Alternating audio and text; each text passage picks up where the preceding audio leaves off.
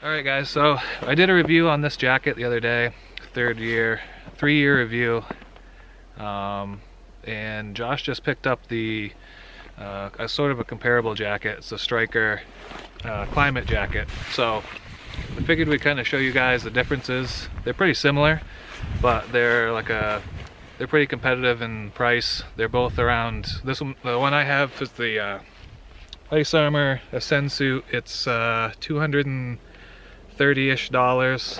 and Josh's is the Climate by Striker, and it's about $270. So they're both float suits. They both have the float assist. I think they call it the Sure Float. I think I said it on your, yeah, Sure Float technology is what Striker calls it, and Clam is just the float assist. But they're pretty similar, so we're just going to show you guys, if you're looking for a float jacket, you can kind of tell the difference between the two. So they both have pretty big pockets on the front. They're basically the same size. They look pretty similar. Both Velcro closures. Of course, I did have to replace the Velcro on my Clam because it just kind of wore out. Josh's is pretty new, so we don't know how that's going to last, but it looks... They're pretty thin. It's pretty thin Velcro there. It's really thin, but it's at least it's longer. Like mine was so short that it just ripped right out. But yeah, they both have side pockets, and they're both fleece lined. So if you're don't wear gloves. Yeah, if you're not wearing gloves and you want to just keep your hands warm for a little while, you stick them right in there, nice and soft. They both have chest pockets with like a waterproof type zipper. Yep. They both have pit zips. They're a little bit different on mine. Mine goes straight down like this. Mine come across. His are down across. They probably both do the same. Yep, they'll both vent you out. They both have reflective material on there. Mine's up here. Josh has it on the arms.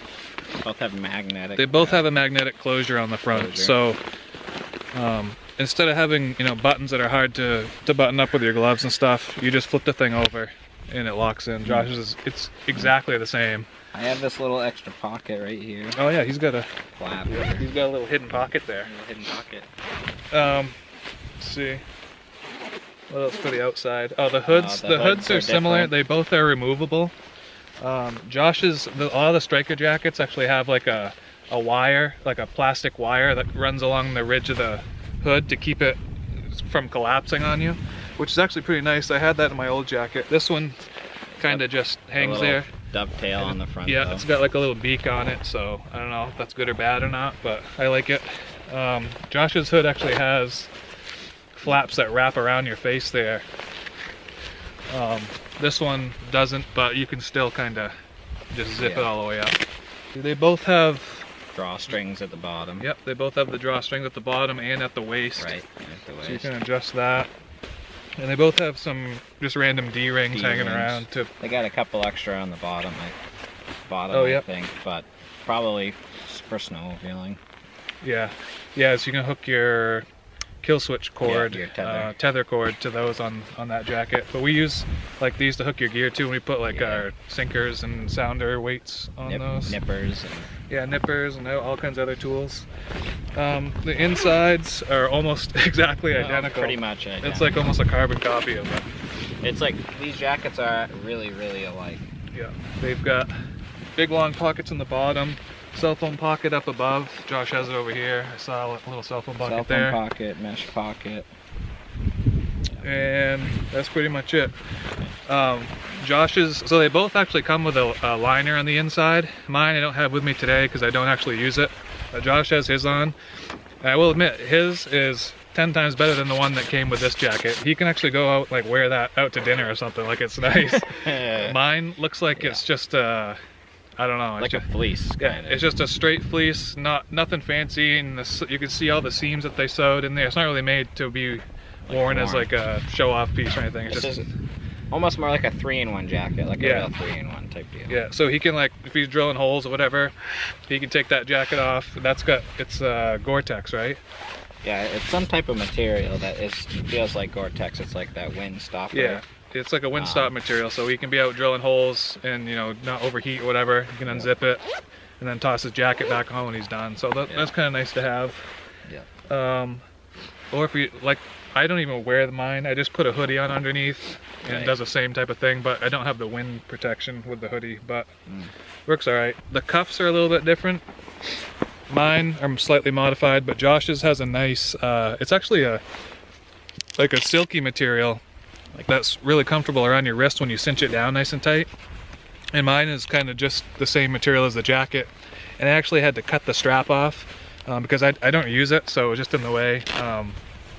But not that that's a good or a bad thing. I just, not for me, I didn't really want it. So, but I do like those wrists on that a lot better. Because my other striker jacket, I have the, I can't remember what, it's a lower end model one, and the sleeves are the same, and the hood's the same, and I like that. I do have a little like stowaway pocket on the arm, which mine doesn't have that. That doesn't have that. Also, the liner has a stowaway pocket on the outside. Yeah, those are good to put like your license in too. Like you just have it right there. A couple stogies if you have stogies, to. Yeah. But that's, I think, the really only difference is probably the cuffs are a bit different. There's a couple extra pockets on here, which I don't know if there's so many pockets on that jacket. There's so many places in this jacket. So much storage on these things. That you don't probably need the extra couple. It wouldn't be like, I don't know if it would, for me, it wouldn't be like a deciding factor on one or the other. But the inside jacket is way nicer. Like you could wear probably, that to work. It was, if it was probably for like an ice fishing application, if it was in like the high 30s, you could just wear this out in the ice, and if you threw something on underneath it, I just have a long sleeve Carhartt shirt or Warden shirt on underneath, and I'm warm, but you could probably be warmer if you layered correctly. Yeah, that's what I do with mine. I just layer up. One thing we did notice was my jacket was heavier than Josh's. Yes, with the liner removed. Just the shell itself was lighter for some reason. I think it feels like mine probably has more insulation. Well, is it thicker? It has more insulation. Yeah, so whatever they put in here for the float material or the quilting material in there is a little bit thicker in this jacket. And for me, with that insert that I had, it kind of felt bulky, so that's why I removed it. But I could have gone probably a size up and it would have been a little bit more comfortable. They're both waterproof, they're both windproof, both super comfortable and warm. I think Striker kind of goes for not just, they kind of market towards not just the ice fishing crowd, but they say like cold weather gear for fishing, so like trolling or spring and fall bass fishing and whatnot. Yes, Striker has a whole line of fishing gear, so like bibs and rain jackets and stuff, and Josh is planning on using his. I'm going to use mine in the spring when we go up to Rangeley and stuff, because it's usually not very good weather and it's usually pretty cold. So, not that, I mean, you can do this with this too, but they have a whole lineup of other stuff too. They have jackets and coats and bibs and boots and everything else. So it might be more of a one-stop shop as far as cold weather fishing. Josh hasn't had his too long, so he hasn't been in like downpouring rain yet. Right, but so we don't know. I know I've stayed completely dry in this jacket. I've never wet through with this jacket, and they feel like they're pretty damn similar material, so I assume it's going to be good. Striker makes a really good jacket, so. We'll do another review in a year, 2 years, 3 years on this. Let you know if it's good or bad. Anyways, there's a little review for you guys if you want to check out a ice fishing jacket and you were unsure what to get and you were looking at either one of these. Hope this video helps out. Subscribe, like it. Catch you guys next time. Look who finally decided to crawl out of bed.